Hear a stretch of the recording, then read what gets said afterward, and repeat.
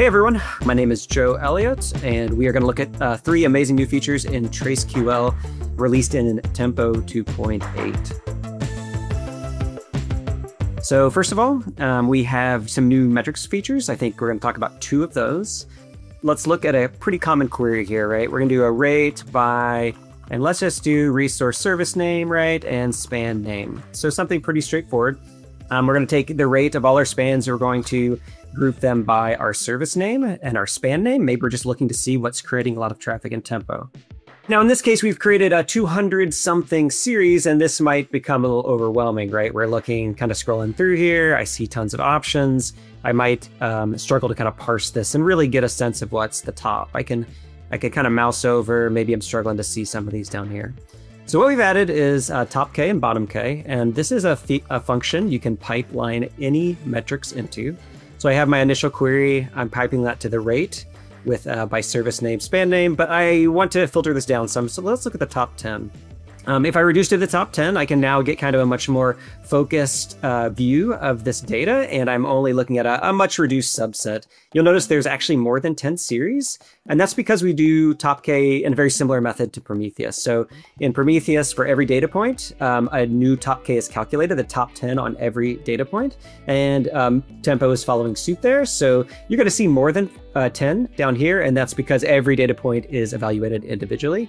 We could kind of drop this down some, maybe do TopK 5 and see fewer.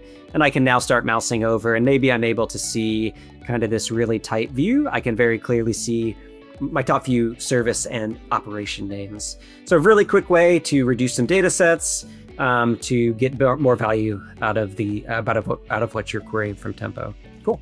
So TopK, and of course we have BottomK as well, which just kind of does the opposite, right? So TopK and BottomK, 2 new functions in Tempo.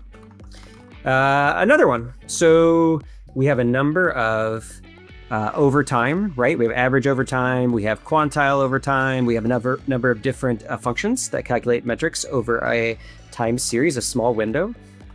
And we have since added in this release in Tempo 2.8, we've added a sum over time. So this is going to do what you expect. It was kind of just an easy extension of the existing metrics functions.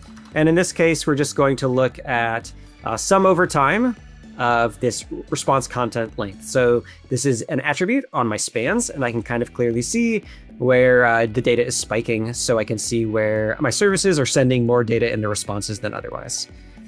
Sum over time operates on the step. The step is auto right now, so we could change this to be like 10 seconds. We can manually set it to what we want, or we can allow Tempo to choose. And if we set it to auto, of course, we're just going to let it choose, and that is what the sum is calculated over. Cool. So TopK, BottomK, nice functions to reduce the amount of data returned to help focus. Sum over time, a new function which gives us the sum of any attribute. We could use duration, which is kind of maybe strange, but we could, or any attribute on our spans.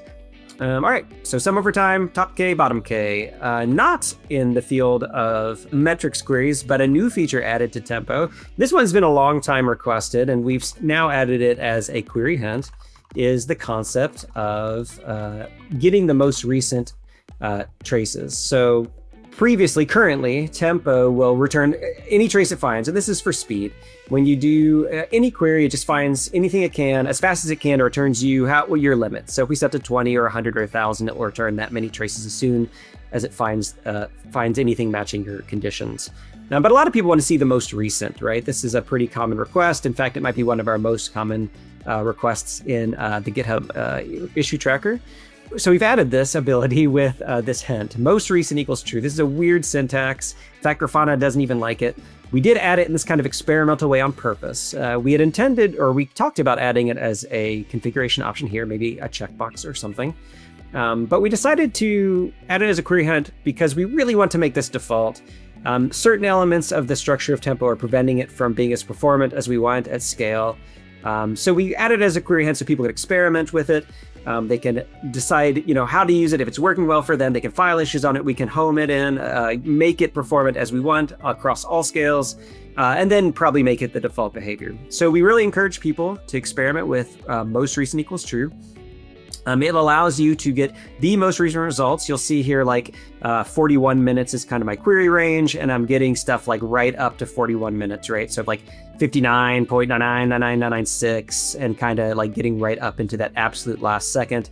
These are the guaranteed 20 most recent queries ordered by their start time, where before, if we remove this, Tempo is just going to find, whatever it can happen to find and give it back to me. So here I'm seeing like 54 seconds, 30, and we're seeing it kind of scattered across the time range versus kind of pinned all the way to the absolute right edge of my time range. All right. So 3 new features in TraceQL we're excited about. Sum over time, a new metrics function, allows you to sum any attribute of any span kind of over time. There is the TopK and bottom-K, giving you more control over the data that's returned to see focused sets of data. So the top or the highest value or the lowest value sets of series in a metrics response. And then finally, this with most recent true is a long time coming. It took some doing. We got it in right after we cut 2.7, and it is an exciting feature in 2.8 where you can see these absolute most recent traces. All right. I hope you all enjoy the features in 2.8. There's a lot of performance improvements, a lot of bug fixes. It's a good release, and these 3 new TraceQL features, we will see you in Tempo 2.9.